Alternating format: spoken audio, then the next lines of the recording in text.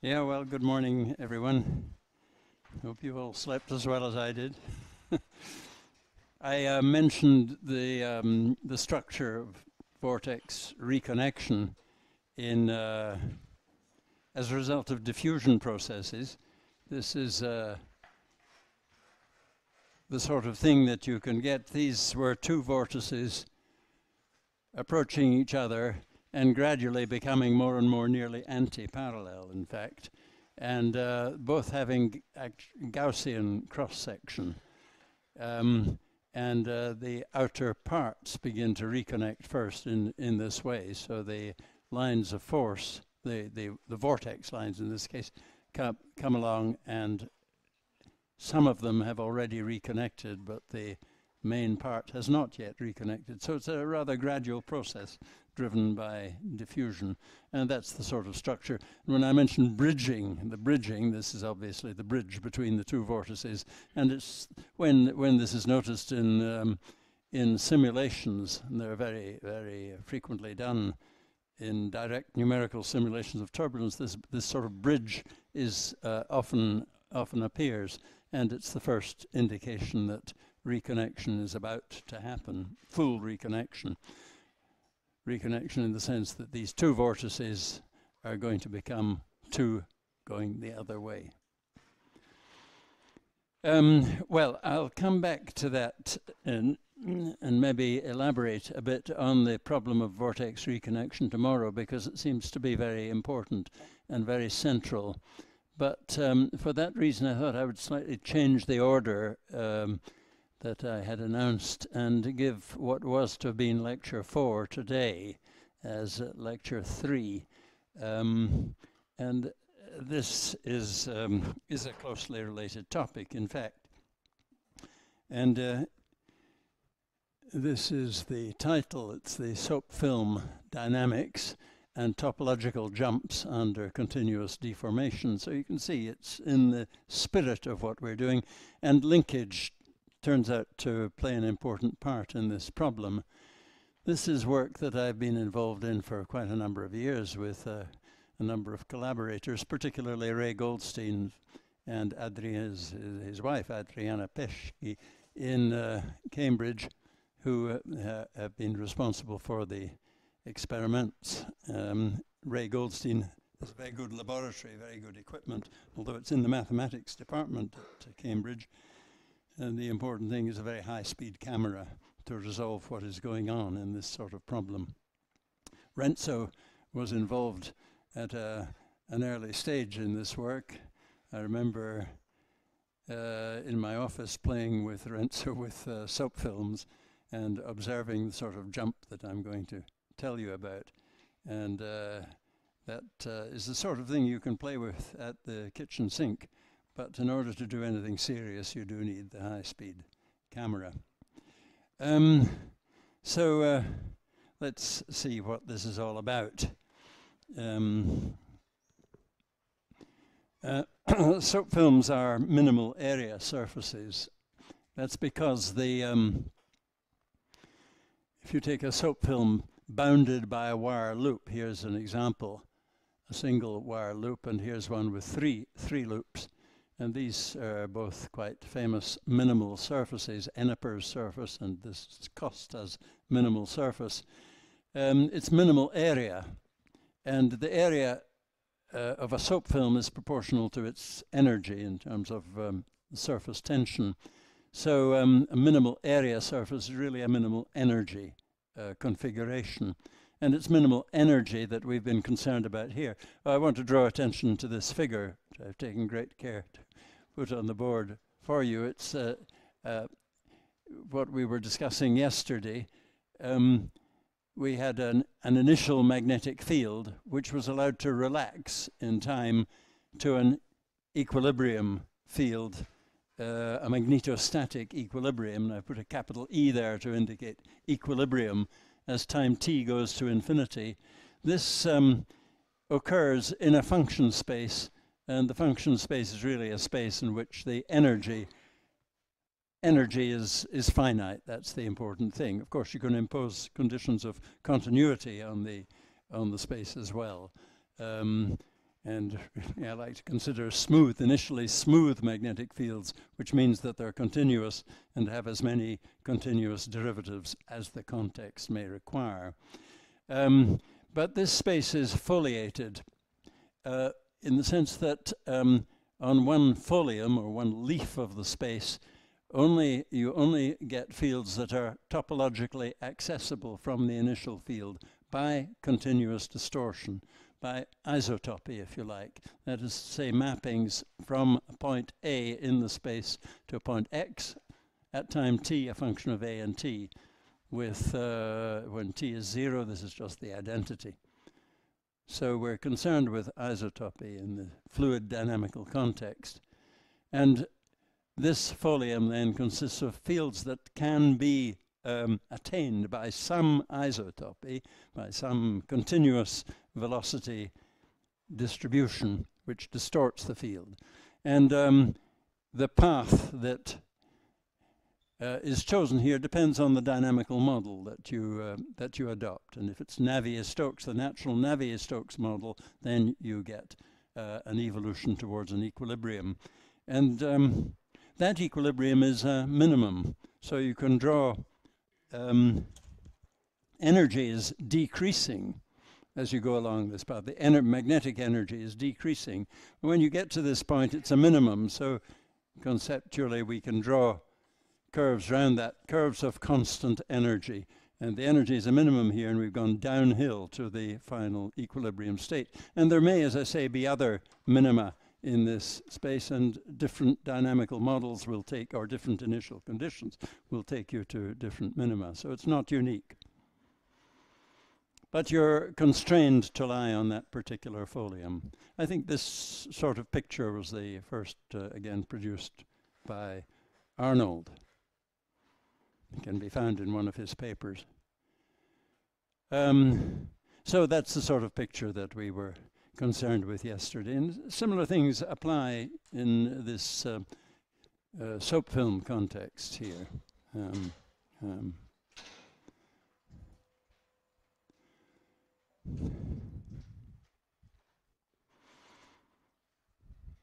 The motivation comes from analogy again. I've talked a little bit about magnetic field topology, but this is in solar flare activity. Here you have the surface of the sun, the photosphere, and magnetic field lines emanating from the surface due to turbulent activity below the surface. And these field lines have foot points. Talk about the foot points where the field lines meet the photosphere, and these foot points are constantly moving around. And the field up here has to respond to the motion of the foot points. And this is what makes an extremely interesting topological problem up here. Of course, you can get induced braiding by constant rotation of a pair of foot points down here, induces a braiding up here, but there's always a tendency for the field up here to relax to a minimum energy state with the formation of discontinuities. And discontinuities in this context are current sheets, where there's large, rapid dissipation of energy and very strong heating of the solar corona. So that's more or less what is said here. Response to motion of the foot points in the photosphere, magnetic energy minimized, subject to the topological constraint of frozen-in field up here. In fact, it remains approximately force-free. Tangential field discontinuities form, field lines reconnect with change of topology, strong Joule heating in these regions underlies observed solar flare activity. So there's another area in which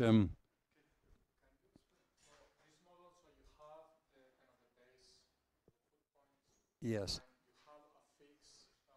Yes. Yes. Yes. Yes.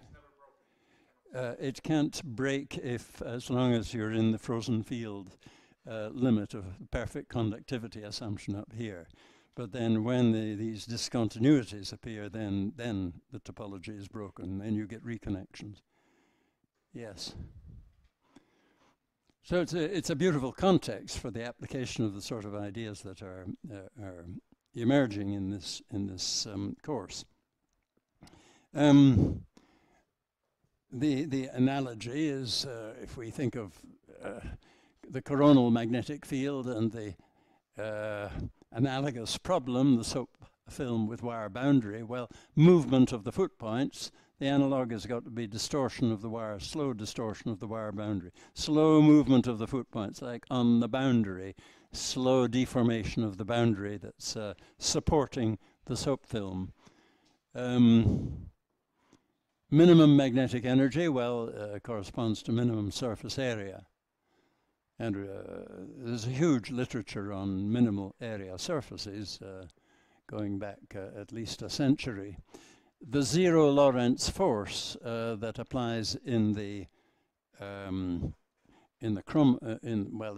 solar corona, the analog here will be zero mean curvature, because that is a characteristic of a minimal area surface. It has zero mean curvature. The dissipative current sheets, well, I put question marks here. We have to determine what is going on. What is the dissipative mechanism that leads you to minimum area as you, or maintains minimum area as you continue to deform the boundary. So we'd like to understand the singularities that can allow change of topology of soap films. There's, say, huge literature, mathematical literature on minimal area surfaces, going back to the proof of Douglas in the 1930s, got him a Fields Medal, proving that for any boundary at all you can have and prescribed genus there exists a minimal area surface. The existence proof. But there's relatively little in the mathematical literature concerned with the dynamics, if you are, as I say, moving the boundary, and particularly if there are jumps from one topology to another. There's very little in the mathematical literature on this problem. So we felt we were kind of leading the way from the experimental side, but raising problems that are of great interest for mathematicians. Now, there is a great history for minimal area surfaces, and as in so many things, this goes back to Euler. In 1744, he wrote a paper on the catenoid, the minimal area surface, bounded by two circles with a concentric axis, with an common axis. And this is the picture of the minimal surface. 2b is the separation of the two circles. So we've got two circular wires here, think of it, and a soap film connecting. And as everyone knows, I think this surface is a catenoid, surface of revolution of a catenary. When the separation 2b, relative to the radius a, is 0.1, then it's almost cylindrical. It begins to curve inwards as you increase the separation, and there's a fairly marked inward curvature here, but it's such that always the mean curvature at any point of this surface is 0. You've got curvature both ways, round the axis and in this sense here, and it's the mean that is equal to 0 at every point. That defines the catenoid. Now it appears that there is a critical value, and it's 0.6627 approximately, beyond which this minimal area catenoid just does not exist. And the reason for that is the following, that at any at any value of b less than this critical value, I've taken it here equal to 0.6, there's a whole family of catenoids bounded by the two circles, and the area of as you run through if it's a one parameter family, as you run through the parameter, the area has a maximum and it has a minimum, and the catenary or the catenoid that is realized by soap film corresponds to this minimum area. So it's a particular value, a particular catenary within the one parameter family that is realized. Now, as you increase B, the maximum and the minimum move into coincidence, and eventually, well, at an inflection point, and eventually beyond this critical value, here it's B equals 0.7, there's no minimum, no maximum. So if you start anywhere on this curve, you run downhill, and that is actually corresponds to collapse of the catenoid to a singularity on the axis. This is the way they used to publish things in those far-off days. I'm afraid the style of publication has gone downhill ever since. Wouldn't it be nice to have a paper with this sort of title page? Okay. Well, there is an actual photograph of our catenoid soap film near to criticality. If we pull the wires a little further apart, that will collapse. Actually, you can do it two ways. You can pull them apart, or you can change the angle slightly between the two wires. Here we changed the angle, and let's see if this... I think I've got to do it over here. Oh, good, it's going. There we go. Look at that. That's what happens. I will try it again because I wasn't watching. Oops. Go back one.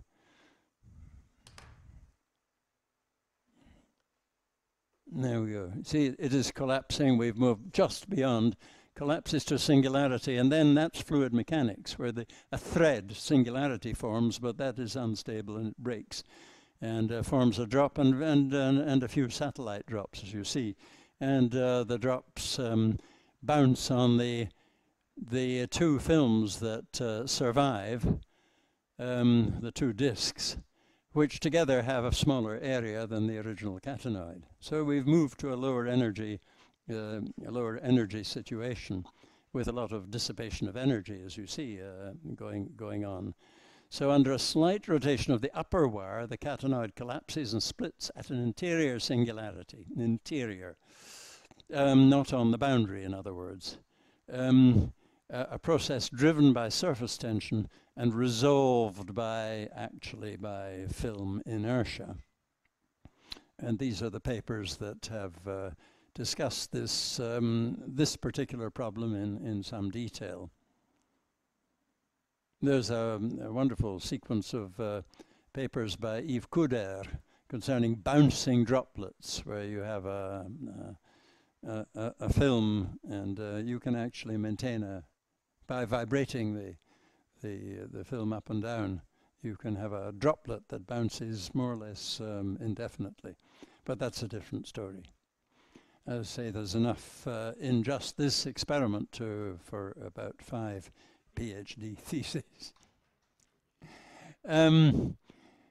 You can also consider soap films that have a connecting film at the center here, and then you have a triple connection here. So there's a disc film in there as well, and in equilibrium, the three angles have to be 120 degrees for equilibrium. And here the rings are actually at maximum separation for the existence of a minimum area solution. The problem is just a little bit different, but you have to build in this constraint of the 120 degree angle, but you can solve quite easily for the critical separation, for the existence of a minimum area solution.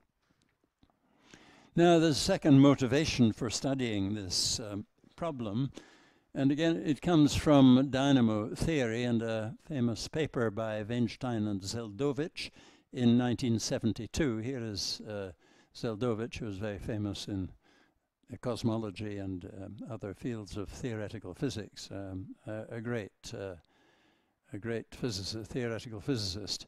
And there was a paper in which the concept of the stretch, twist, fold mechanism for what was called fast dynamo action was introduced, a mechanism for the intensification of a magnetic field that appears to operate without any need to invoke diffusive effects.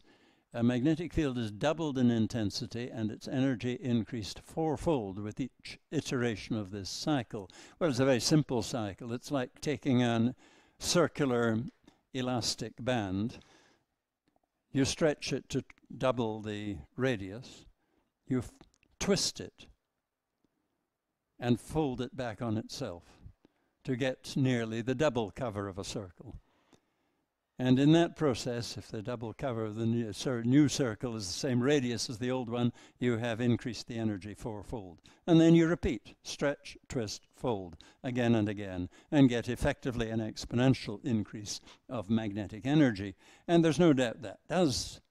But there's a slight change in the structure of the field at every stage of this process. So it's not actually a dynamo in the conventional sense that requires the growth of a magnetic field without change of structure. And that restoring the original structure, we know now, does require diffusion. However, this is an important area itself, fast dynamo action, and a whole book has been written about it by Childress and Andrew Gilbert, who was one of my students back in the 1980s. And it's still a very active area of research. Here's another of my former students, Konrad Bayer, also from that period, the 1980s, and who very sadly died just 3 years ago. But he was very much involved with me in this sort of research until this time, over quite a long period. But we devised a particular flow, a velocity field inside a sphere that somehow contains these three ingredients: stretching, twisting, and folding, all contained within a sphere. And this was the resulting velocity field. Its components in Cartesian coordinates, you see minus 8xy, and then another quadratic function of x, y, and z here, and similarly here. So this is all quadratic in the Cartesian coordinates, plus alpha, so there's this one free parameter, times what is actually a rotation, a rigid body rotation about the y-axis. And it turns out that when alpha is 0, this is an integrable system. When alpha is non-zero, it is non-integrable, and in fact has chaotic streamlines within the sphere. I think you were asking about the existence of such flows, and here's a good example. This is a Poincaré section, which means you take a diametral plane cutting through the center of the sphere, and you follow a streamline, and each time it crosses, the streamline crosses the plane, you place a dot at the point of crossing.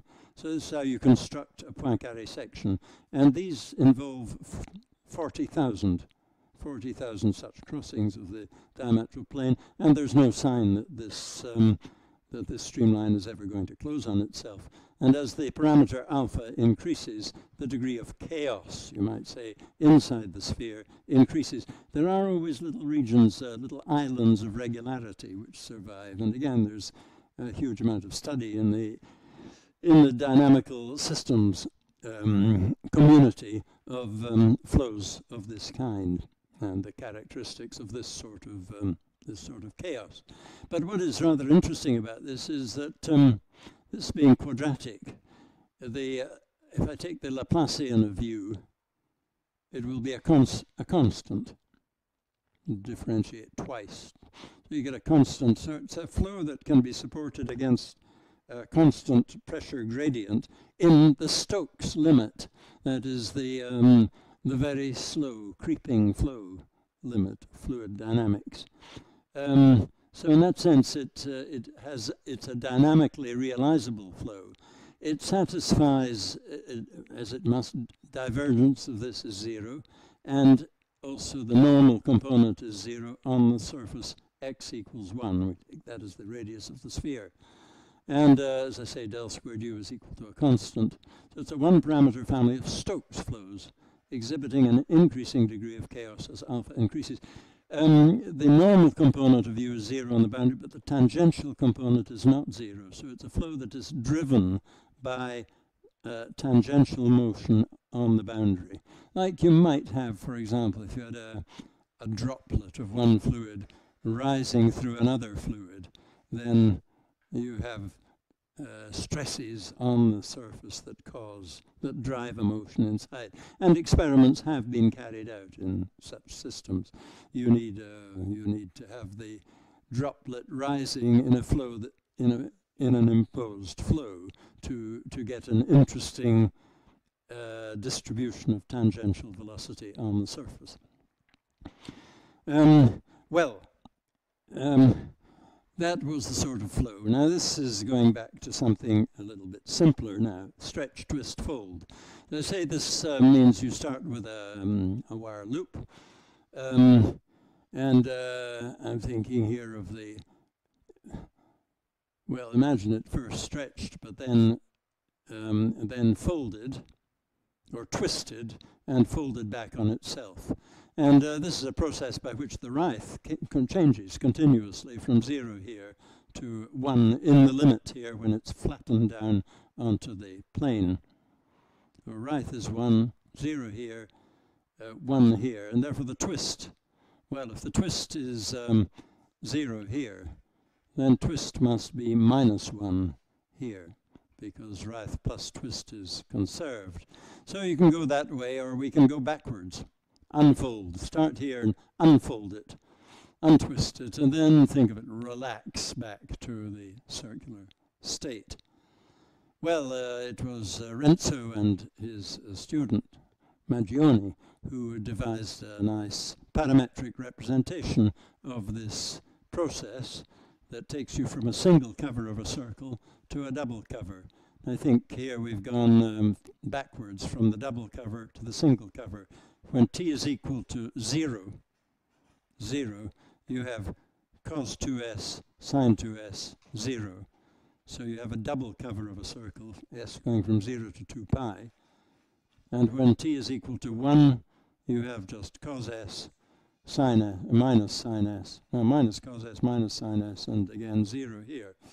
So you have the single cover. And you're going through the range. Now s is a parameter 0 to 2 pi going round this closed curve.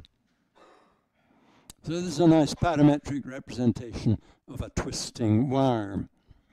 And then it's natural to ask, well, what about the surface spanning such a wire? If we take a surface spanning the wire, well, at this stage, the surface that spans it is if we span it this way, round, it's a Mobius strip. And the question is, what happens to that Mobius strip as you deform continuously?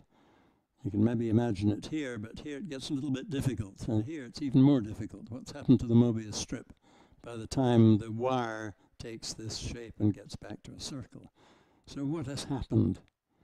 And that was the question, a very natural question that one wanted to put. So here again is the parametric representation. It's just normalized by factor L of t chosen so that the wire length is constant throughout this process.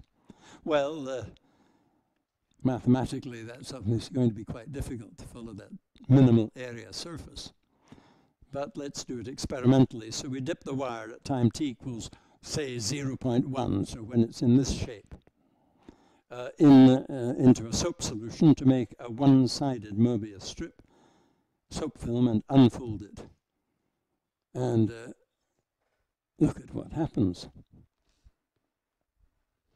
This is a good precedent because it turns out that Richard Courant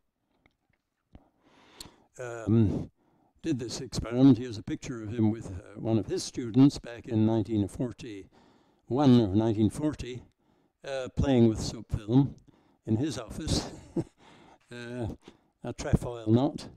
But in the article that he wrote, a very informal article, and he gives all sorts of interesting information about these soap film experiments, he mentions that a one-sided soap film in the form of a Möbius strip is easily formed, that is true, and that it can jump to a two-sided film if the wire boundary is suitably distorted. So we have there the possibility of an interesting topological jump from a one-sided surface to a two-sided surface. And you have to ask, well, how does that happen? What exactly is going on? So we decided to repeat the experiment. So we return to this Möbius soap film, and here is Möbius soap film, and we might look first at the real-time collapse of this film. You see, it's rather rapid. It's hard for the eye to see what is going on there. That's in just real time. So we start, we've moved the film a little. It looks though you can at least see, I think there's the hole through the Möbius strip disappears, it collapses, and it collapses on the boundary, not in the interior of the film, but on the boundary. It's a boundary singularity. So that helps us to at least make a beginning on understanding the problem. Well, we'll come back to that, the experiment, but we get a clue from the family of ruled surfaces. These are not minimal area surfaces, but at least we can construct them in parametric form, and I think I had the formula for these ruled surfaces here, but it seems to have disappeared for some reason from the. But you can easily see how you do it. You take the Maggioni and Rica parametrization for the boundary, and you simply place a straight line from a point S on the boundary to a point S plus pi on the boundary, and put a parameter on that line, call it mu, going from -1 to +1, and you get a parametric representation in terms of two parameters, S going round the curve and mu going across from one point to opposite point. You get parametric representation of the surface.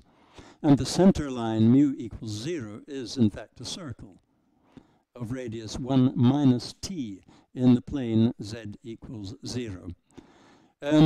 Well, as you then open out the wire, again going t from small value up towards large value, the hole does get smaller and smaller, and indeed it disappears for the ruled surface at a critical time. The topology changes, the hole disappears somewhere between 0.6 and 0.8, actually exactly at the value t equals 2/3, critical value when the hole disappears. From that point on, the surface, the ruled surface, is self-intersecting and has a sort of singularity that moves from the boundary at time t equals 2/3 towards the center and disappears at the center. And the surface then, in a sense, it's still a one-sided surface, but it's self-intersecting, and it collapses onto a double cover of the unit disk. Maybe the parametric right here.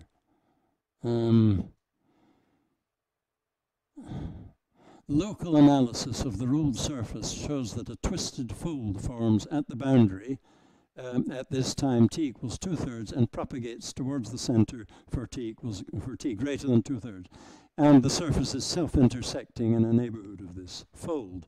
Well, obviously a real soap film can't sustain a structure of this kind. I'm sorry, we seem to have lost something up here. I don't know why. Here it has recovered. At a later instant, and actually it's at time t equals 4/5, the wire has an inflection point of zero curvature, at s equals 0 at a particular point. Here is the shape of the wire at that instant t equals 4/5. It's always approaching the circular form, but it actually it's still twisted out of the plane, and it has torsion, in other words, but it has an inflection point here, point of zero curvature. That's the same curve looked at from the side, so you see it is sort of twisted out of the plane. The curvature can be very easily computed for knowing the parametric representation. We can get the curvature as a function of s and t, so going round the curve as a function of time, and this is what it looks like. And you see there's a very sharp dip, and that dip corresponds to the inflection point. In fact, if I plot c at the point s equals 0 on the curve as a function of time, it rises a little initially, but then falls to 0 as a 0, and then rises. Now, I mentioned this yesterday, that when you go through the stretch, twist, fold, you must go through an inflection point at some stage in that process, and it's at that inflection point that you have the transfer from the integral of the torsion to the internal twist that I mentioned yesterday. Here you actually do see it explicitly for the wire, so there's something interesting going on there at these two times, t equals 2/3 and t equals 4/5. So we go back to this situation here, and as I say, the real singularity occurs at look at it, at the boundary. But let's slow it down. Let's slow it down, and now here it's going more slowly. 5,600 frames per second, the high-speed camera. So we see the collapse of that bubble to the boundary. Now, there's something funny here. And to begin with, we thought this is just an optical effect, because there are, optical effects. You're illuminating this film. But then we did this again and again. You have to imagine this is another experiment. We do it again. Oops, back one. And is that going to go? Yeah, it starts very slowly and then speeds up. This is sort of, think of it as a D shape, which is collapsing to the boundary and very rapid at the end. Well, always we get this twisted structure, which seems very curious. And then we looked at it from every angle, and it was always there. And so we began to focus on what is going on at the boundary. This is all explained in this paper in 2010. There have been several papers that we've written since then elaborating on this problem. Well, we've got to look closely at the boundary. Here's the wire, and it has finite diameter. It's not really a mathematical curve. It's a physical wire, so it has an area of cross section. So the fact that the wire has finite radius is important. Now, the plateau border is a curve on the surface of that wire, and it's the curve where, if you take the soap film, which is extremely thin, it's down at the molecular level, if you project the soap film, actually the soap film expands near the boundary. If this is the wire boundary, and here's the soap film, in reality the soap film does expand. There's an accumulation of fluid here. But if I imagine just continue that curve, it will hit the boundary. And where the soap film produced hits the curve, you get a curve on the surface of the wire, and that's what we know of as the plateau boundary. So it's a curve on the surface of the wire, and you can actually see it here, it lights up because of the slight accumulation of fluid. It lights up here, and you can follow it round. And here it comes, and it actually disappears behind the wire here. And you come down here, and it reappears somewhere here, and here it is here. So the plateau boundary is actually twisted round the wire. And the soap film has to twist, responding to that twist in the plateau boundary. And it's the twist of the surface, a rather concentrated twist of the surface, that shows up as optically through this picture, this rather attractive picture here. Some fluid accumulates here and makes the plateau border visible, here seen just after the jump. So you see what's happened. You started here. We've opened the wire just very slightly, and it's jumped to this, and the jump takes place through a sequence, and you've got a scale D here which goes pretty rapidly in some kind of self-similar manner to 0. The whole disappears, and the topology, the resulting topology, changes. And if we take a schematic, the plateau border before the jump, actually, when we follow it closely, particularly in this neighborhood where the film is going to collapse, the plateau border twists round the wire, but it's a right-handed twist. And after the jump, it's twisted round the wire, as I just showed you, but it's a left-handed twist. So something has changed dramatically, you might say, although on a very small scale, on the scale of the radius of the wire at the moment of collapse. As the wire is gradually distorted, the one-sided film A jumps to a two-sided film here, and these are frames from a high-speed movie at intervals of 5.4 microseconds, showing the collapse process. After the collapse, the plateau border is twisted round the frame in the opposite sense, as shown here. And the caustic in I, this is the caustic, is a consequence of the locally concentrated twist of the surface. So here's the plateau border after the collapse, as I say. So it comes this way. It's a left-handed twist round the axis of the wire. Twist round the wire can be seen. The resulting residual twist at the surface shows up through the amplified optical effect. This pattern persists after the transition. You can ask, yes, what happens if we go on unfolding back to the circle after the transition? The pattern persists after the transition for so long as the wire is held in this fixed position, but it gradually disappears if the unfolding and untwisting of the wire is continued. The reason for that, I mean, you can follow it for a certain time, but the concentrated twist tends to spread out along the wire as you continue the fold. Continue the unfolding. Well, I just give you that picture just to say it's suggestive. This is the solar situation, solar corona, and often this sort of twisted eruption is seen as a result of the movement of the foot points.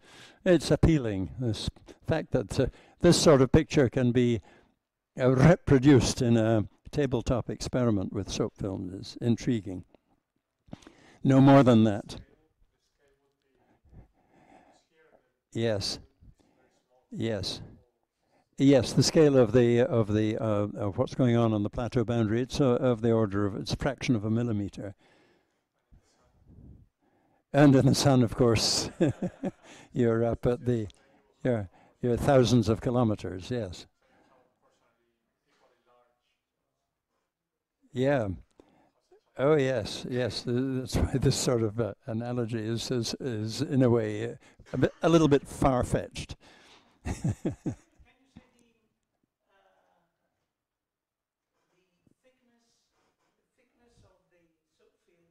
Yes. Of the wire. Oh, there's a factor of at least 1,000 difference. Yes, at least. You see, yeah, the thickness of the soap film, as I say, is you're down to almost one molecule. It's really, really a very, very thin film. It's amazing that soap films do survive for so long, that they're so strong. Yeah, well, yes, yes. There are, yes, yes. There, there are. That's right. There are numerous different, very different length scales involved in these problems. But then what's happening? Actually, this is before the jump. The plateau border is indicated in red here, and there's an over, under, over, under. So it's actually doubly linked. The plateau border is doubly linked. You can play this sort of thing again with, as Lou Kaufman was mentioning last night, with Mobius strip. And you cut the Mobius strip not along the middle, but at 1/3 distance. 1/3 distance, and pretend that that is the plateau border, and cut along 1/3 all the way, and you go on and on and on, right, twice round. And you find that that plateau border is doubly linked with the center line of the Mobius strip. So you've got over, under, over, under. But at the moment of collapse, that under-over changes to an over-under. So what was over, under becomes over, under, under. And when you have an over, that's that can be pulled off, and an under can be pulled off. It's not linked at all. So after the jump, the plateau border is not linked with the boundary. And that is a feature of a two-sided disk. So you've jumped from the topology characteristic of a Mobius film to the topology of a disk spanning the wire. I tried to indicate more closely what's going on. It's not difficult. It's difficult to understand just precisely what is going on with the surface in the neighborhood of the jump. But I think it looks something like this before the jump, where you have an over-under twist, and after, when it's an under-over, and you see there's something funny has happened as you go from there to there. At the critical moment of change, the plateau boundary is actually a straight line along the cylinder. At the critical moment, straight line along the cylinder and a circle. And it's that straight line and circle that then opens out. It's closed one way and it opens out the other way. And what's going on is actually a viscous effect on the wire. And to resolve that requires an analysis of the viscous diffusive effect in the immediate vicinity of the wire. There is a scaling regime, as I say, that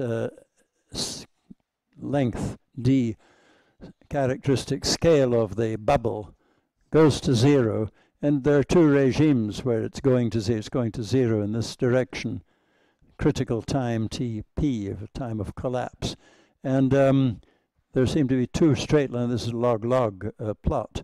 A range where it's going like a 1/3 power, and in the final stage going like a 2. There's 2 here, so it's 2/3 power, which is controlled by inertia again. It's the inertia of the film. You see, it's accelerating so rapidly at this stage that inertia becomes important at the final stage. And it's that inertia that, I mean, on dimensional grounds, if you just have time, surface tension, and density representing the inertia effect, then you're led inevitably to 2/3. On the other hand, if it's viscous control, then with the scale of the wire, the diameter of the wire comes in, h, viscosity, and you get a 1/3 power law. So we think it's viscous here, and then inertia at the very final instant. And you're approaching a finite time singularity. And that's just what it is. Well, we have an improved theory of this, just mentioned briefly. Say the theory I gave you before, it wasn't really a theory, it involved ruled surface, which is not a minimal surface. But there is a minimal surface, and it's due to Meeks. It was in, I I think about 1988, the Meeks Mobius minimal surface has this parametric form. Alpha sine theta minus beta sine 2 theta minus gamma sine 3 theta. And similar terms for this x component, y component, z component. Alpha is r minus 1 over r. Beta is r squared plus 1 over r squared. Gamma is r cubed and minus 1 over r cubed. So that's the parametric representation. And as you vary the r0, r varies between an r0 and 1 over r0. As r0 is varied, you run through a family of surfaces. And you start here. R0 is small. And this, let's see, R0 is small. This is simply the same picture seen from different perspectives. And as R0 is equal to 1 in the limit. So it's R0 decreasing. As R0 decreases, this surface, the whole decreases. And it looks pretty well like our Mobius minimal surface at this sort of stage. If you go too far, there's another little dip appears, and that's the result of the cos 3 theta sine 3 theta terms that appear here. But we can't remove them. That is the Meeks minimal surface. There's no way getting away from it. However, we can take that surface and analyze its stability. And there are ways of doing that. And it turns out that it's stable when r is less than r0, greater than a critical value that again has vanished. I'm sorry to say, I can probably recover it. I think it's, yeah. 0.545 is the critical value. And that comes out of a decent analysis of the stability problem, which we published in this paper. We believe, and this actually corresponds pretty well with what we observed for the soap film. It's not going to be exact because by this stage, as I say, the extra little dip has appeared and it becomes more and more prominent. And it may be the appearance of that dip that has something to do with the actual instability of this surface. I don't know that I'll try to explain this, or will I? The critical value for stability is found from the condition that the second variation of the area functional should vanish. This reduces to finding the solution psi of a Jacobi equation. It's Laplacian minus 2 kw psi equals, it's an eigenvalue problem, lambda w psi. W is the metric, k the Gaussian curvature. These functions are known explicitly for the Meeks minimal surface. And the condition lambda equals 0 for critical stability then determines the value here, RC, and also the shape of the surface, or the shape of the mode of instability at that stage. And the mode of instability, this, I'm afraid the battery is just about to run out, just at the right time. Where it's dark red here, that is where the mode of instability is maximal and where the collapse is actually observed to occur. So this ties in quite well with the observation, the fact that this whole of the Mobius strip does collapse to the point opposite on the boundary.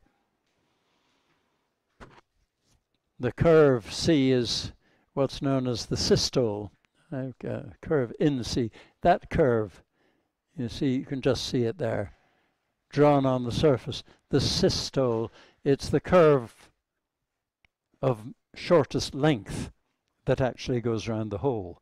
And that's very close to the location of the maximum of the eigenfunction, the unstable eigenfunction, where the collapse is located. So, there are other things that we can play with the with the soap film, and this is with the disc included, the interior disc. One can make these things quite easily. In fact, it's usually hard to eliminate the disc. So there you pull apart, and the disc is contracting, and so fluid is accumulating. Oops, I'm sorry. Fluid accumulates. Let me go back and do that one again.